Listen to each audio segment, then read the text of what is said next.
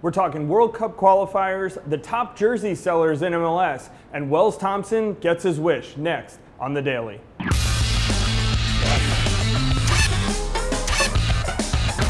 Welcome to The Daily. It's Tuesday, September 11th with Simon Borg. I'm Jason Seguini. We are starting in Columbus, where the U.S. national team faces what some are calling a must-win game. Yesterday there were questions about the lineup, but Jurgen Klinsmann came out and answered those. Carlos Bocanegra at center back, Steve Cherundolo at right back. Simon, he's got those answers. Does he have the answers to solve this riddle that is Jamaica? Look, the back line seems to be set. The midfield is the issue that everyone has. Not enough width, not enough possession. We'll see how he addresses that. I'm not sure he has the personnel to do it, though. But he's confident. He was asked by a Jamaican reporter yesterday in the pregame press conference, and he was asked, what happens if the U.S. loses this game? He says, don't worry, it's not going to happen. So that gives you his mindset. Look, it's not a must-win necessarily. They're still in mathematically, whether it's a draw, even a loss, but a win here would establish that U.S. as a power now heading into the hexagonal, which they desperately need. Yeah, reestablish, I think, because everyone thought going in the U.S. was the power, but Jamaica certainly put some doubt in.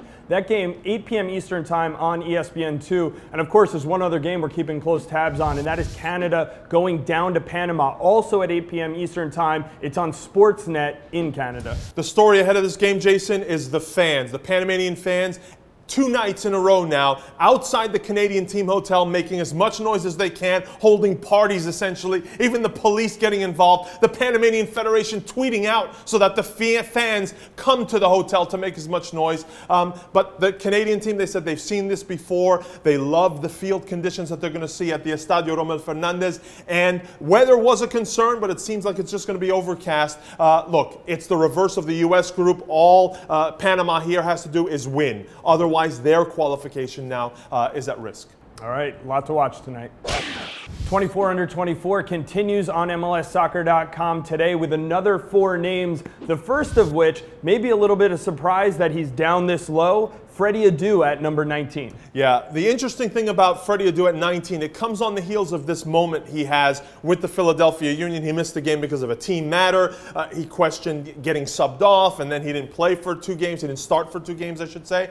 So it comes at a particular moment for him. But what I love about the 24 under 24 series is the scouting reports. We get the good and the bad from technical directors and coaches around the league, and they're pretty frank when it comes to what Freddie Adu needs to do better. And they talk about consistency. They're very frank. I think the fans will love to read more about that. All right, well, check that out as the list continues to count down. Freddie Adu on another list that we just saw come out today on the site, actually, and it's the top jersey sales of all MLS players. This is the first time, really, that we've ever seen this list. Freddie Adu came in at number 20 on that list. Interestingly enough, one behind his teammate, Roger Torres, at number 19. At the top of the list, though, no surprises. You have your David Beckhams, Thierry Henrys, Tim Cahill up there, actually, Landon Donovan, Dwayne De Rosario, Freddie Montero. Simon, who surprised you on this list? You know, Chris Pontius, his star power is building. He's at number 12 on the list from DC United. And then a little factoid here. Number 4, after the 3 DPs in LA, most popular jersey, Mike McGee. He's at number 23, so he's on this list.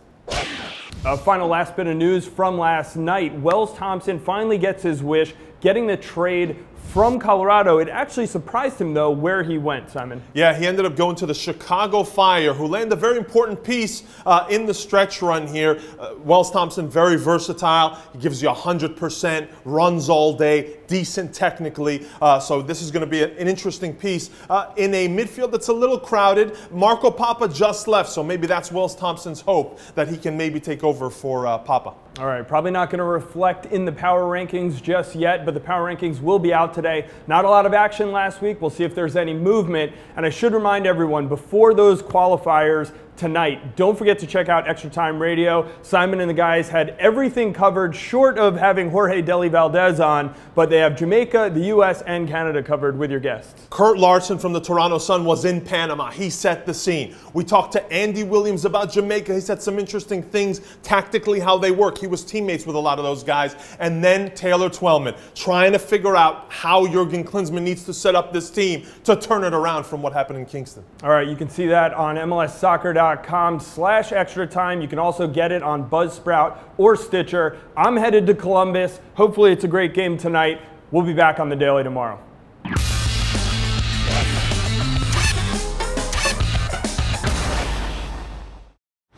Scoring phenom Freddie Montero looks to keep Seattle in the hunt for the Western Conference crown as they travel to Portland to take on scorer Chris Boyd and the Timbers.